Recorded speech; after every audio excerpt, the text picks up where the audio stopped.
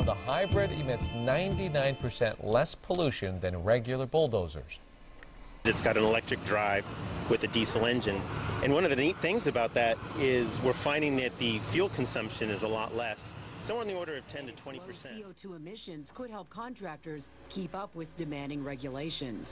Researchers at UC Riverside tested the emissions today for the California Air Resources Board and found the hybrid emits 99% less smog-causing substances. They say this is the future of green technology. The ocean-going vessels, the on-road diesel, off-road diesel, light-duty cars, everything that burns fuel that produces greenhouse gas has to contribute. And this is a very important step going forward.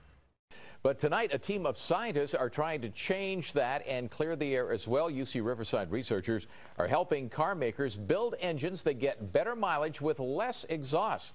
NBC4's Inland Empire reporter Craig Figner takes us inside the lab. This diesel engine isn't going anywhere, but it's certainly driving research. This is the heavy-duty world. So in heavy-duty, the engines are made by a manufacturer, and they don't necessarily make the chassis, the vehicle that it goes in.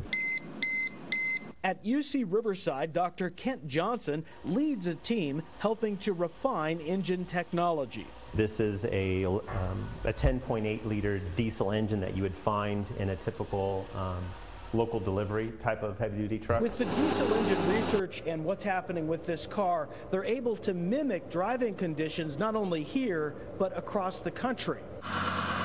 In some tests, they take into account the temperature and humidity that cars may be experiencing in other parts of the country. What that's allowing us to find is the conditions of a real-world driving. The vehicles and engines are supplied by car makers, and UC Riverside shares its research results. From the 1970s, emissions have dropped by 99%, so they're really low. While combustion engines are cleaner than ever, it's how the driver drives that can change everything. And learning more about that is one huge goal of what is happening here.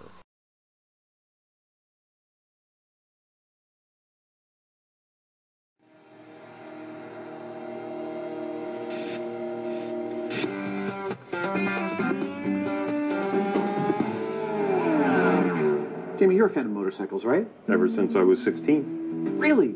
They've had motorcycles that long? Here we go. Okay.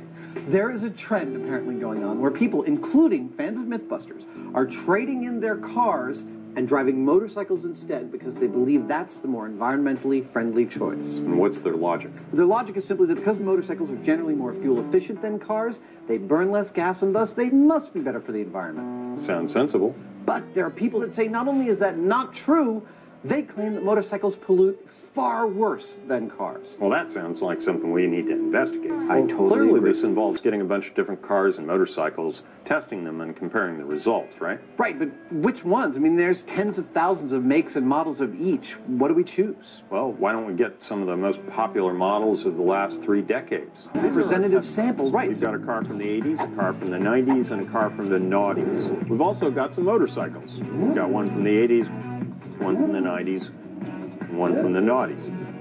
We've chosen them based on their popularity within their respective decades. So how are we going to measure our emissions? Well, that's where these guys come in. They're from the Clean Air Technologies Division of Global MRV, and they've brought with them something called the PEMS, or Portable Emissions Measuring System. And basically, you know when you take your car in to get it smogged? Well, that's what the PEMS does, except it's more accurate in its real world, because you put it in the vehicle, you stick a probe in the exhaust, you hook it up to the engine, and you drive the car or the motorcycle around for a while, and voila, instant data.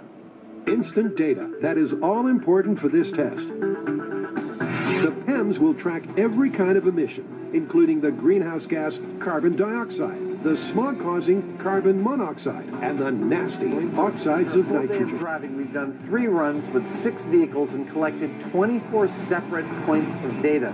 Home sweet home. There we go. Some swift consulting, equating, and calculating, the guys have the emissions verdict.